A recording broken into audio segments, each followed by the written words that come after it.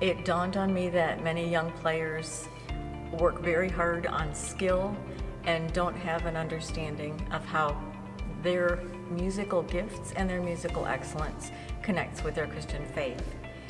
They practice for performances and competitions and recitals, but in the first year of string camp, I asked the group, what is the difference between playing in a recital and playing in church, playing in worship? The camp's mission is to give students the opportunity to grow in musical excellence under the role models of encouraging Christian performers and teachers within an energized community of fellow students learning together what it means to develop their gifts at the highest level for the glory of God as a part of who they are in Christ.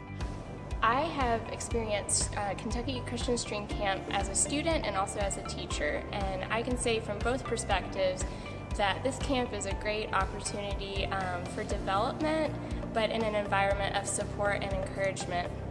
The teachers truly care about each student and their development as a violin student, but also just in general in life, and it's a great context for both to happen. What is my favorite group of students to teach? I teach two very different things. I have a technique class of young people who are really quite advanced, and then I have a very advanced string quartet.